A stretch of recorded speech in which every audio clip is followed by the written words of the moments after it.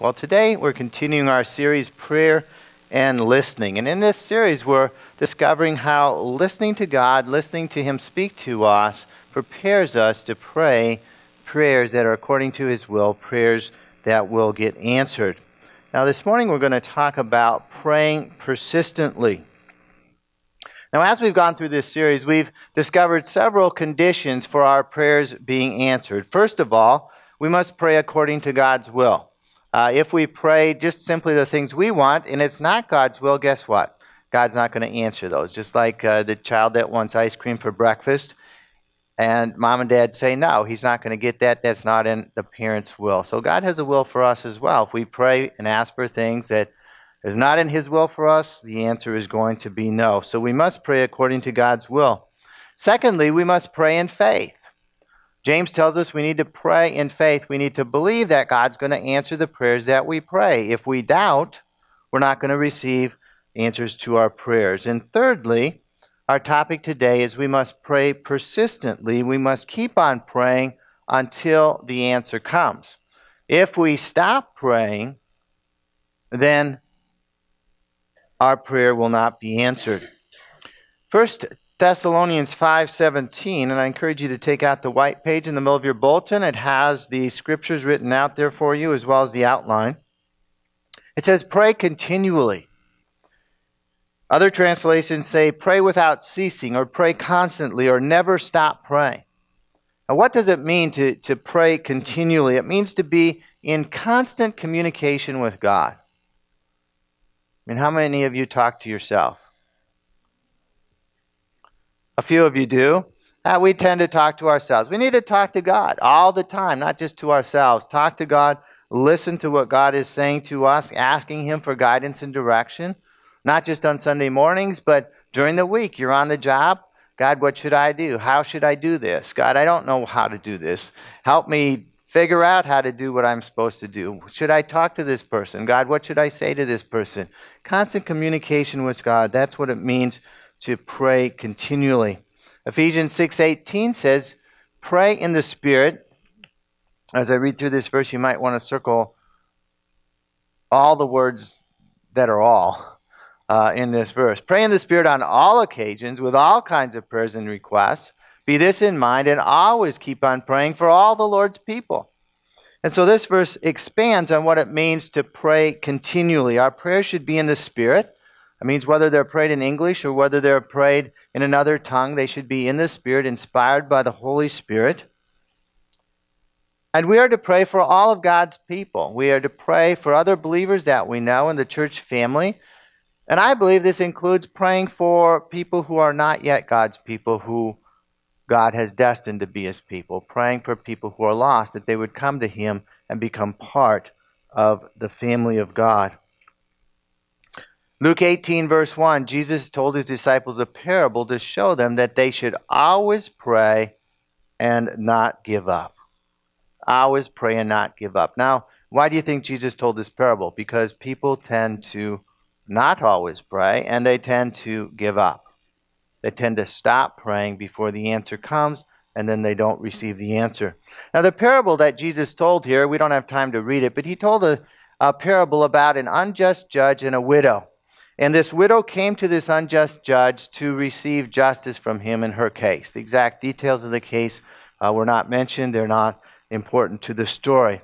And at first, the judge ignored the widow. So, I'll just get away. I don't have time for you. This is not an important case. And she kept coming back to the judge time and time again. I need justice, God. I need justice, judge.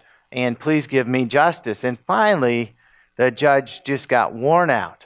He thought, I've got other things to do. Let me just give this widow what she wants, and then she's going to go away. And so he gave the widow the justice she asked for because she persisted in asking him over and over again. And Jesus closes the parable in verse 7 and 8, and He says, and will not God bring about justice for His chosen ones who cry out to Him day and night? Will He keep putting them off? I tell you, He will see that they get justice, and quickly. However, when the Son of Man comes, will He find faith on the earth?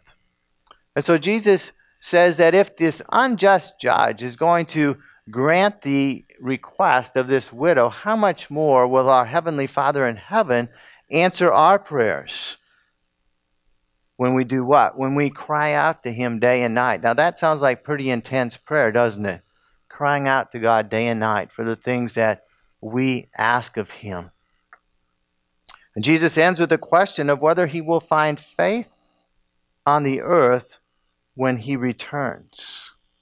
Now, why would He say that? Why is He talking about faith when He returns? It's because faith and persistence in prayer are integrally related.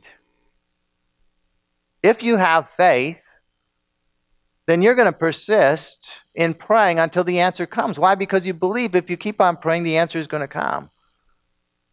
Now, if you give up in praying, why would you give up? You give up because you've lost faith. You don't believe it's doing anything. Your prayer is not being answered, and so you quit praying. And that happens oftentimes when the answer doesn't come quickly. We want things instant. We want microwave prayers. We just pop it in, and a few minutes later we want the answer. But oftentimes our answer is delayed. It comes in God's timing. When it's delayed, that's when we're challenged. Are we going to persist in prayer? Are we going to keep on believing as we pray? Or are we going to stop believing and give up praying? Now today, as last week, we're going to focus on prayers for people who are not yet saved, for lost people, people who are our friends, people who are our relatives, co-workers, neighbors, and schoolmates. But the principles we're talking about prayer applies to any kind of request you might have. But we're going to focus on the topic of praying for lost people. Now, it's God's will to save people. We talked about that last week. And so we must persistently pray in faith until God breaks through and their eyes become open to the truth of the gospel and they give their lives to the Lord Jesus Christ. So how can we learn to pray persistently? First of all, we must make a decision to be persistent. Jesus said in Luke 11:9, He said, "So I say to you, ask and it will be given to you. Seek and you will find. Knock and the door will be opened to you." Now again, this is a conclusion to another story that Jesus told about being persistent in prayer. And in this story, a man went to a friend's house at midnight because he needed a loaf of bread to serve a stranger who had come to visit him.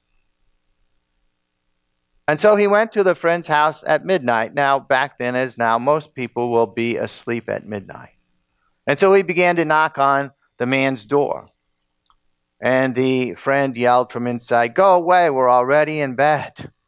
This is not appropriate. Just go away." And the guy kept knocking, and the friend told him to go away again. And he knocked and knocked, and finally the guy got up, opened the door, because he wasn't getting any sleep anyhow, and gave him what he wanted, gave him a loaf of bread.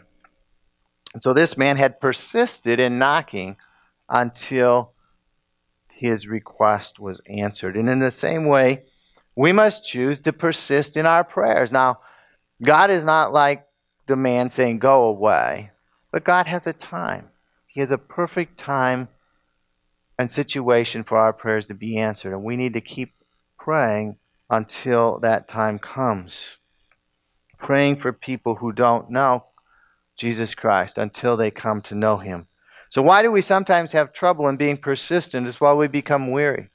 So God tells us, don't become weary in Galatians 6:9. Let us not become weary in doing good, for at the proper time we will reap a harvest if we do not give up. And so when we pray for some time, no matter what the request may be about, and we don't see an answer, we're tempted to become tired of praying. Now, of course, we need to keep in mind that sometimes the prayers we pray are not in accordance with God's will. And then God does give us an answer, and the answer is no. And if God tells us no, then we can stop praying. And so we need to discern whether what we're praying is in the will of God or not. But praying for people who are lost is always in God's will, that they be saved. We talked about that last week. And so here, when we pray for something and we don't see the answer come right away, We have a friend, we have a relative, we're praying for them, and yet they seem very resistant to the gospel. They just don't want anything to do with it. We're tempted to become tired of praying. We're tempted to want to give up, and yet God's word here commands us, don't grow weary, don't give up.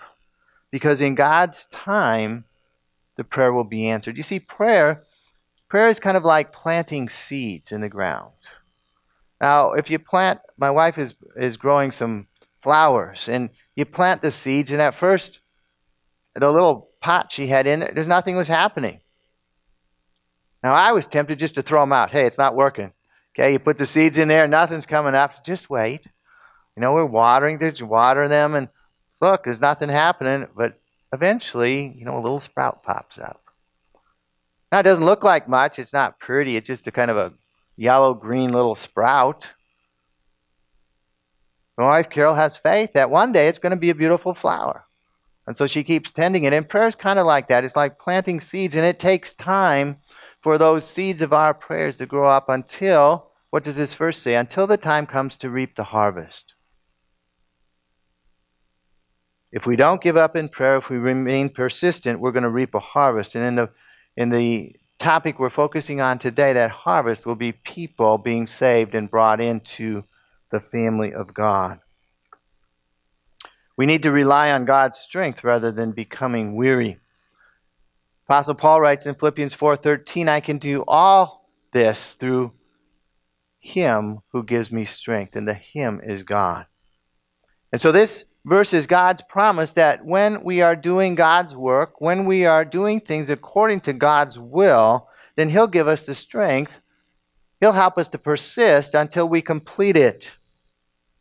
And so when it seems as though our strength is not enough, when we're tempted to give up, when we're tempted to become weary, we need to rely on God and ask Him to give us the strength to be persistent in our prayers, that the lost would be saved until those prayers are answered. Now, my wife's Carol's parents were not, Carol's father was not raised by Christian parents. They thought they were Christian. They were Catholic, but they had no personal relationship with Jesus Christ. They thought being a Christian simply meant going to church every week and doing the Mass and different things they did. And so when Carol was in middle school, her parents became believers in Jesus Christ. People witnessed to them, and they understood the truth of the gospel. They gave their hearts to Jesus Christ and began attending a Bible-believing church. And the whole family then began to pray for Carol's grandparents to be saved. And they prayed for them for years and years, and nothing happened. In fact, for a long time, the grandparents would not even talk to Carol's parents because they had left the church that they had been raised in. And that was like an unthinkable thing to do.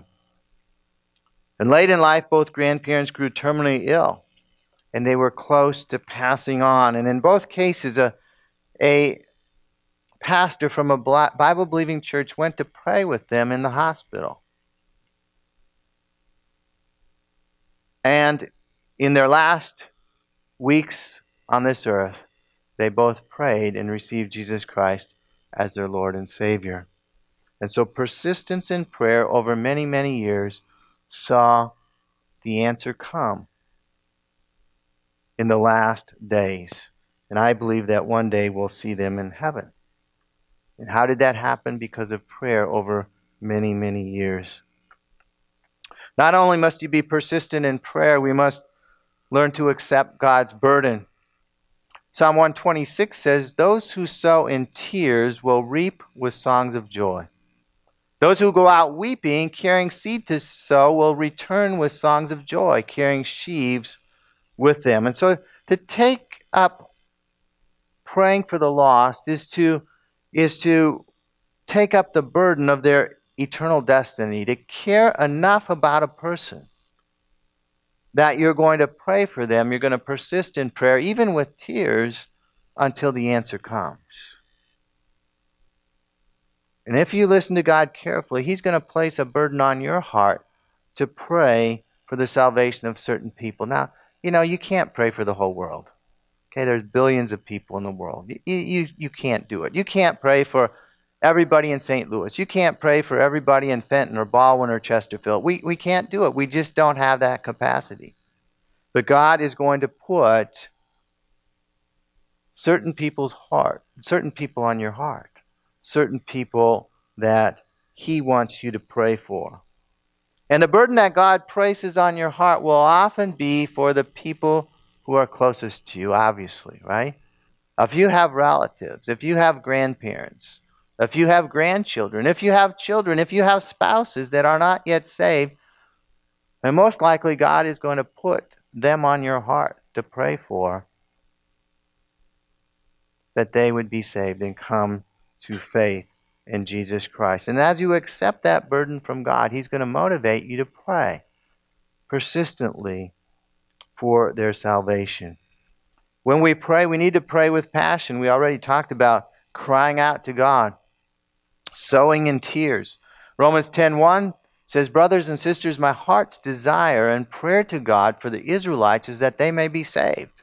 This is the Apostle Paul writing. He was an Israelite. He was a Jew. I guess I need to say that. The Jews aren't saved by being Jews. Jesus came as their Messiah, and they need to accept Him as their Messiah and be saved just as Gentiles, who's everybody who's not a Jew, are saved by believing in Jesus Christ as their Messiah. And so Paul was praying for the Jews to be saved. He had a great passion for his countrymen to come to faith in Jesus Christ. He continued to pray that they would be saved, and many were through his ministry. But his prayers were not just doing something that he knew he should do. God had placed a desire in his heart. And that desire was from God, and he fanned that desire into flame as he prayed day in and day out. And his prayers were answered. In fact, his desire was so intense that he writes early in Romans, he says, he could wish himself were accursed and cut off from Christ for the sake of his people, the Israelites. Now, I can't fathom somebody writing that. I could not say that. I don't know if that we're really called to say that. But that was the depth of his desire, that his fellow Israelites, his fellow Jews would be saved. And so we need to pray with deep passion and conviction as we pray for the lost. Not only should we pray, we need to witness boldly as well. 2 Corinthians 5:20, Paul writes, "We are therefore Christ's ambassadors, as though God were making His appeal through us. We implore you, on Christ's behalf, be reconciled to God." And so prayer by itself is important, it's essential, but it's rarely the end of the story. Most often, when we have God's burden, when we're praying passionately for somebody close to us to be saved, God is going to direct us to take some kind of action. You know, it's not just us going to the prayer closet and praying in private and never doing anything else. That's important, that's essential. But oftentimes, God will direct you to witness to the people you're praying for. Oftentimes, God will direct you to do something kind, something helpful to the people you're praying for. To show His love to them, to show that you care about them, to pray for them in other needs that they may have in life. If they're sick, do you care? You're praying for their salvation. Do you care enough to pray for their healing? God would have us to pray for them in all kinds of ways, directing us to witness to them with both our words and actions as we pray for them as well. And so our witness, the words that we speak that's backed by hours and days and months or years of prayer, is going to be far more effective than if we hadn't prayed at all. And so as we pray for people to be saved, open your ears to hear what God may be saying to you about words that you should speak, invitations that you should give,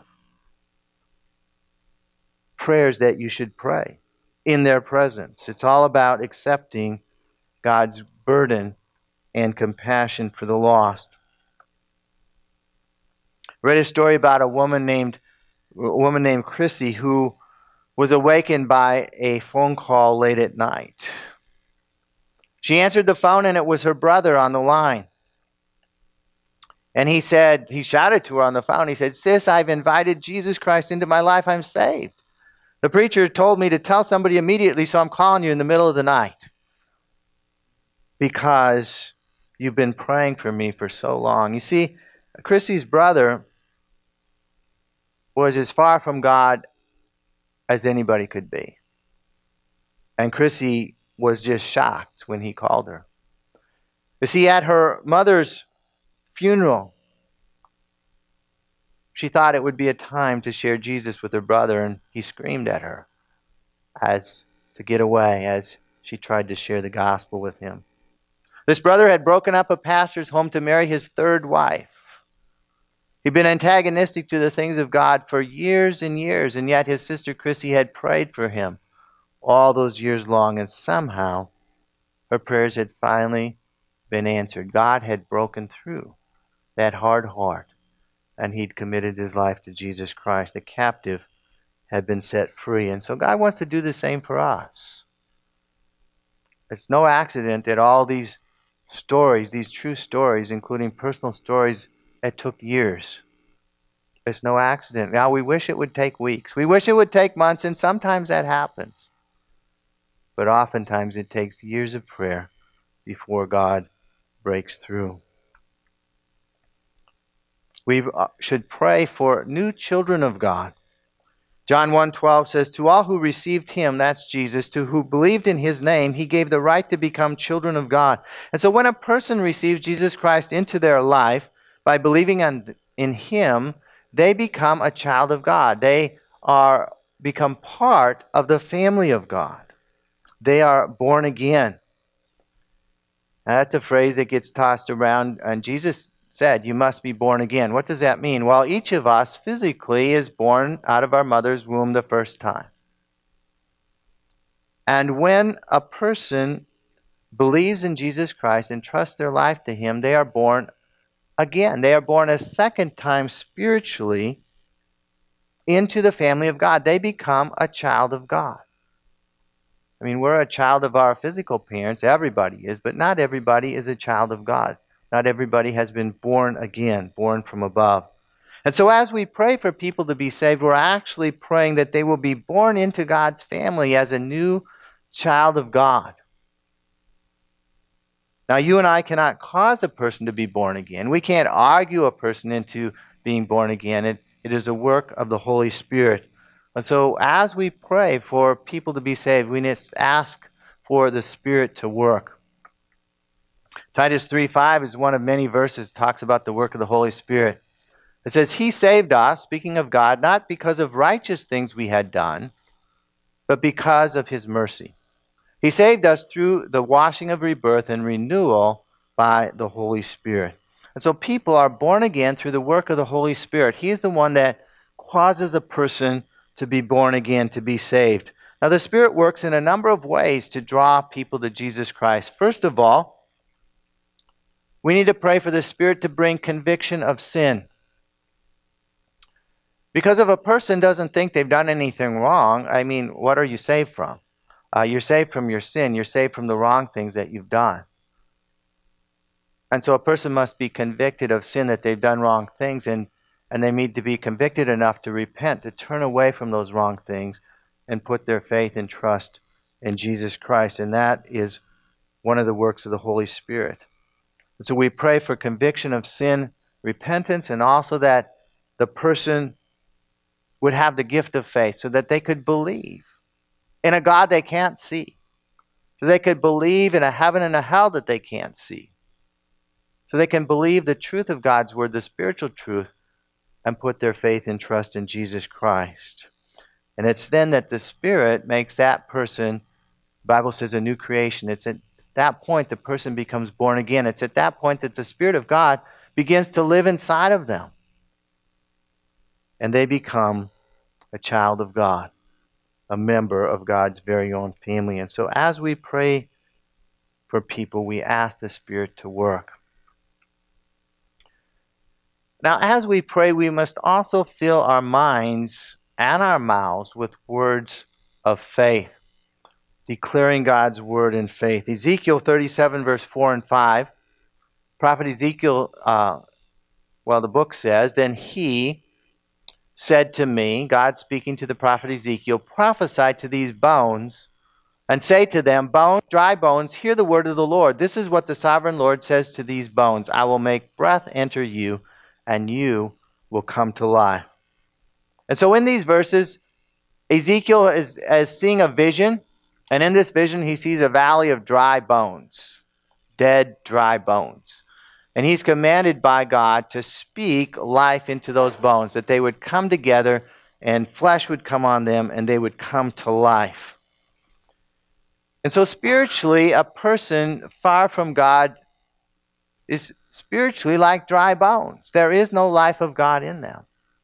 And we need to speak words of faith, that the Spirit of God would come into their lives and make those dry bones live again.